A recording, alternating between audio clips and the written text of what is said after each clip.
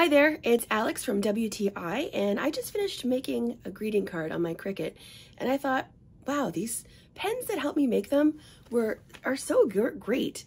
They're versatile. The multi-pen pack in black comes in 4 different sizes, 0.4, 0.8, 1, and 2.0.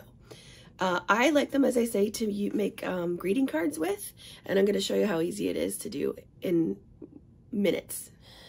I also like the fact that I could maybe get away with you thinking I drew it by hand, but maybe that could be our little secret. So here's my finished greeting card.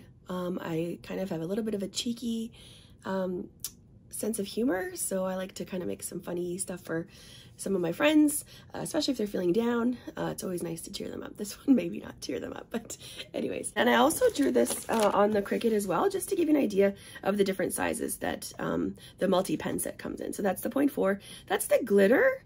I don't know how well you can see it. It looks thinner, but it's just because of the glitter in the pen. That's one of my favorite ones, and I use that quite often. This is the 1.0, and this is the 2.0 calligraphy one.